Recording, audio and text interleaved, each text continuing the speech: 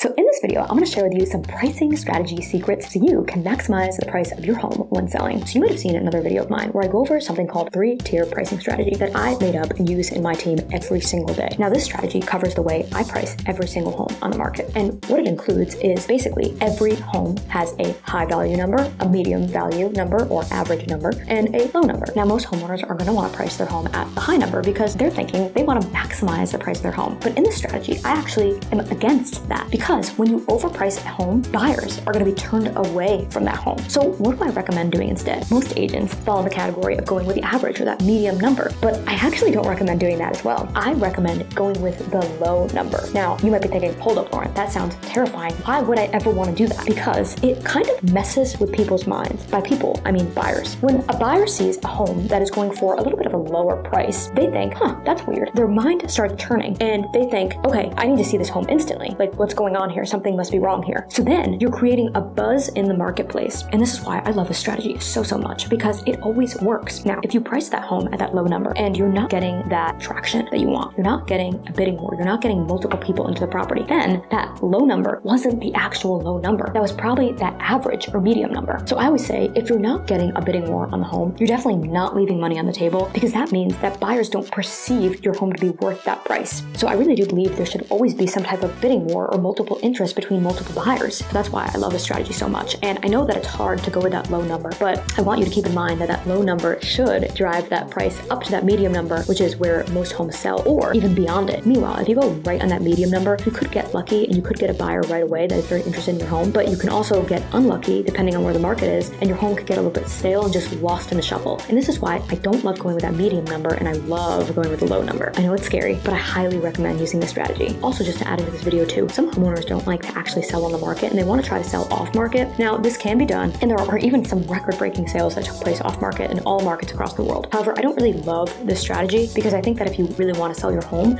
you're going to be able to put your home out there for everyone to see and market it in the right way. And I think it's a little bit harder to do that when it's off market. So this is my #1 secret for getting homes sold. I love this strategy so much. And it might sound a little bit simple, but it does work. Now, I would love to know in the comments, would you be okay with going with that low number when listing your home on the market? There is no wrong answer. And as always, I just love hearing from you guys.